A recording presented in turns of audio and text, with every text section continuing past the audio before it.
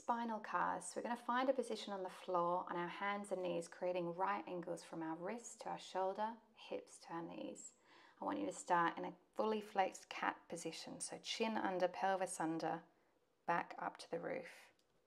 We're going to unfurl the spine one vertebrae at a time from the base of our spine all the way through to the mid-spine, through the thoracic, up towards the neck, and the head coming up is the very last thing. Again, starting the rotation from the base of the spine, tuck the pelvis under.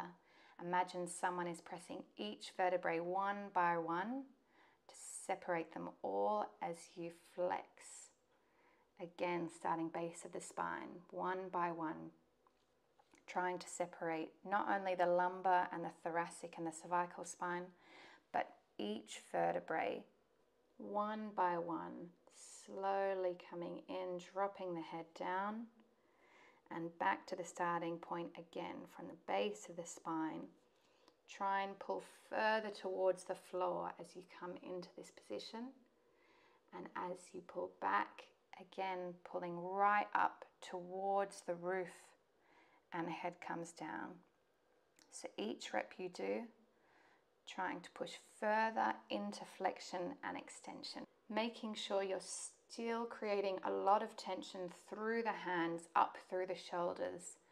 The body is using a lot of force to pull and push into these positions, separating the bones one by one each time. Try and get that nice wave through your spine.